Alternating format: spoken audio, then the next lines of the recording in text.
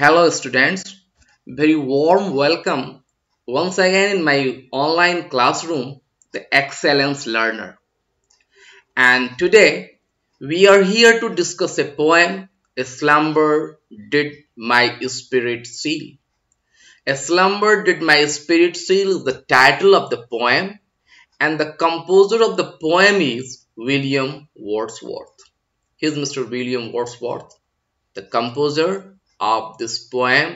A splendor did my spirit seal. A splendor did my spirit seal.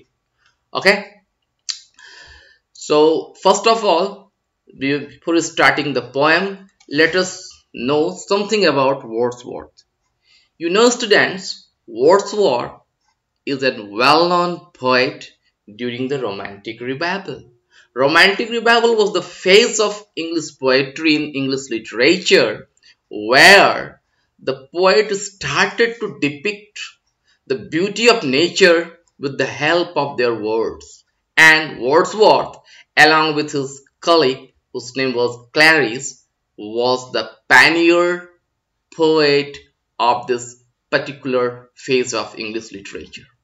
So Wordsworth is also known as the poet of nature. Okay.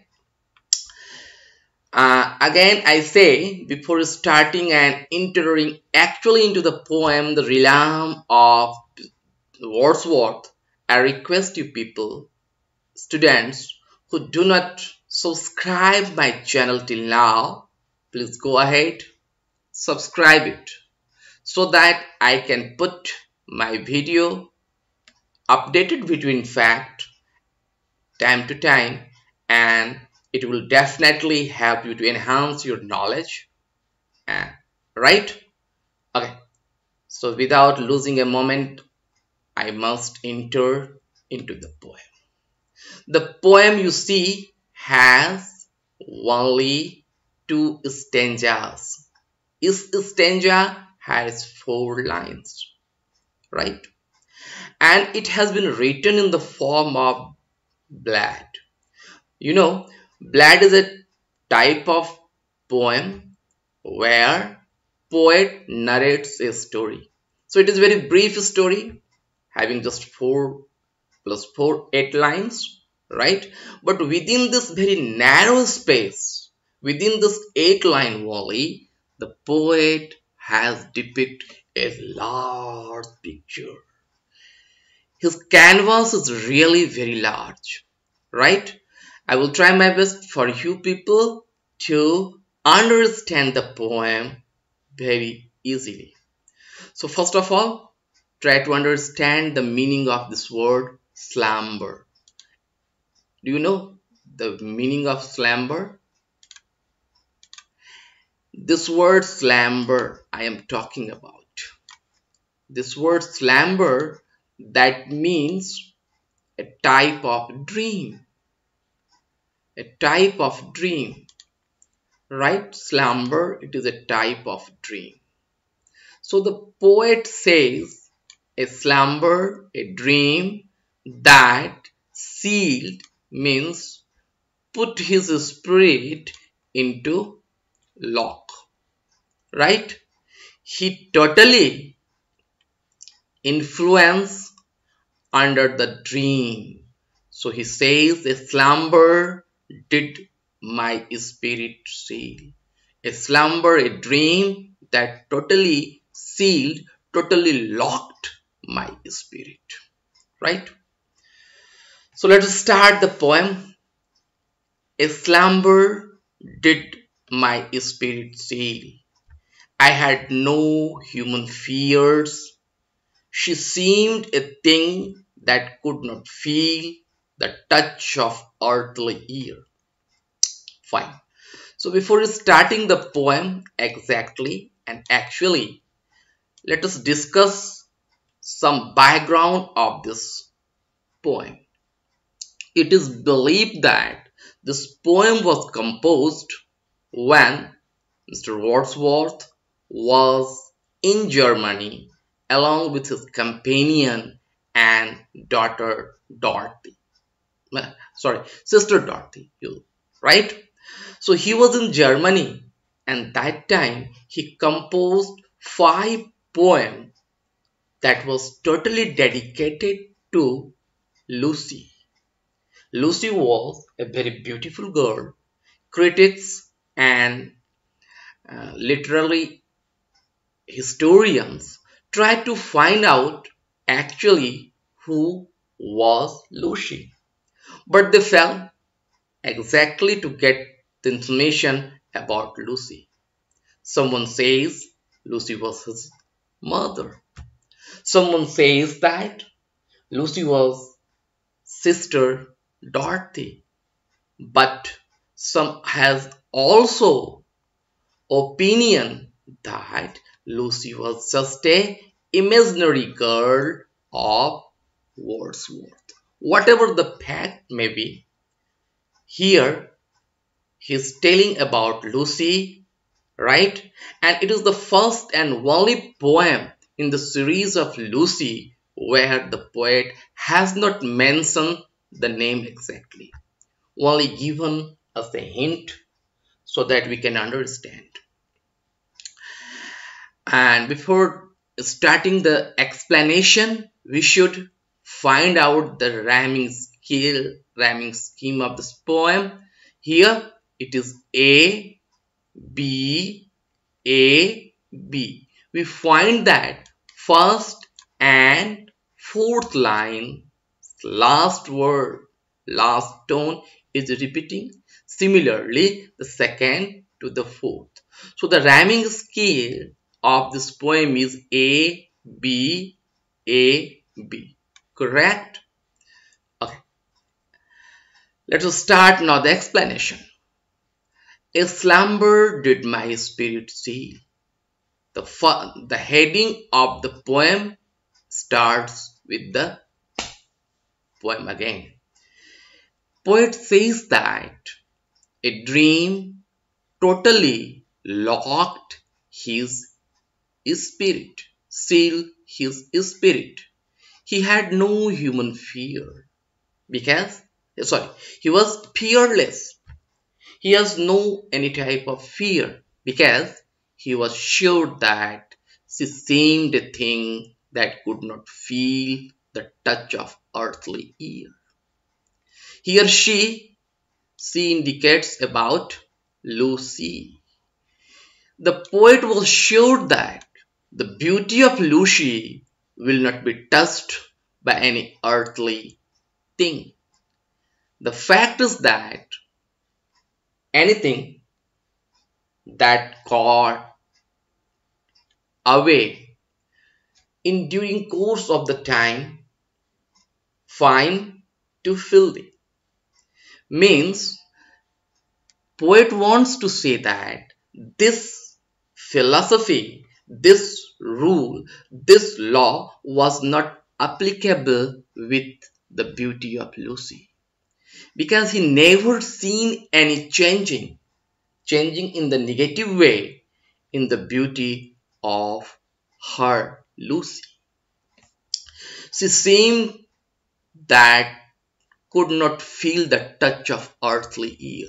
She was free from any types of earthly thing. She was metaphysical. She was beyond the surroundings.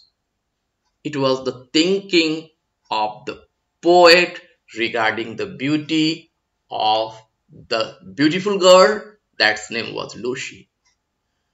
Right? Now we must enter into the second stanza and the last stanza of the poem. But sorry to say, the second stanza starts very shockable line. No motion has she now, no force. She neither hears nor sees. Rolled round in earth's diurnal course with rocks and stones and trees. In the very first stanza, the poet was sure that the beauty of Lucy cannot be damaged, cannot be touched by any earthly thing. But oh my God, in the very second stanza, he starts with very shockable line. He says that now she means Lucy, is motionless. She has no motion. Again, he emphatically says she has no force. So, she has become motionless and forceless. She neither hear nor see.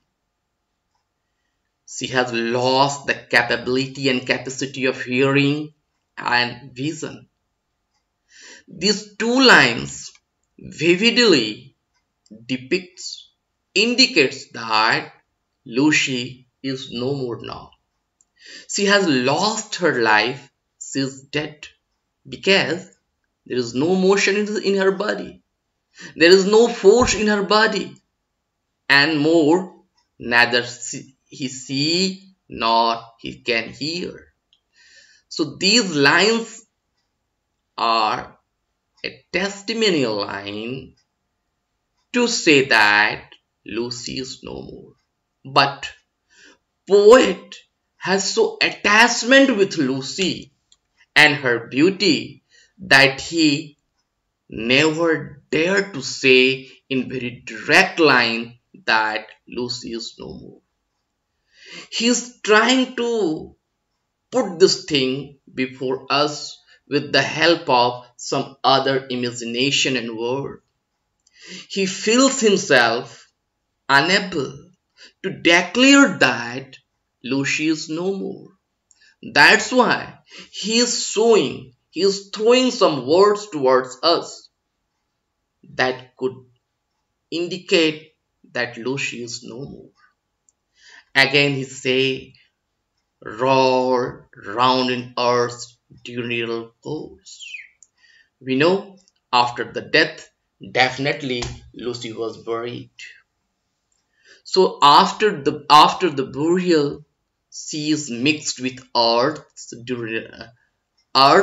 and now, along with the revolution and rotation of earth, she is also rolling on, right? She has become the part of the earth, become the part of nature, with rocks and stones and tree. Here, rocks and stones both are the synonym to each other, but giving two different words of same meaning. Poet wants to say that rock, the rock of the earth, the upper layer of earth is called rock. So is with rock and a stone after burial. The stone is being installed with the memory of for the memory of the person who passed away. So he says that with rock and stones and trees, she is rolling, she is moving with the pace of the earth. Right? Again, I try to wrap up the entire poem in a sum total. So, a slumber did in a dream, a dream has totally locked the spirit of the poet. The slumber was that he was in dream, he was thinking that, he was dreaming that no one can touch the beauty of her Lucy. Lucy is untouchable. His beauty cannot be degraded at any cost anymore. But, oh my God, this was not true. Dream is dream, it is far from reality. And the truth is that Lucy has lost her life. She is no more. She is dead. She has lost his beauty totally. And she has been buried now with earth. She is moving around, around, and around. Right? I believe you will go. I believe this explanation will definitely help you out to find the internal meaning of this beautiful poem by the great poet William Wordsworth. Right? Again, I request just to go ahead, subscribe my channel, share, and do not forget to write the comment on the giving comment box. This explanation will also help you to answer the questions of related to this poetry. Thanks. Thanks a lot for watching. Bye bye.